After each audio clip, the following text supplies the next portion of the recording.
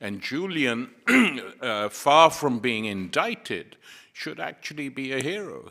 He's not the first, and if they think that punishing him in this vindictive and punitive way is going to change people's attitudes to coming out and telling the truth, they're wrong.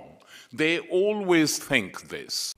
So our message as the Belmarsh Tribunal must not simply be one of support for Julian or a call to have him released. No, we are a tribunal.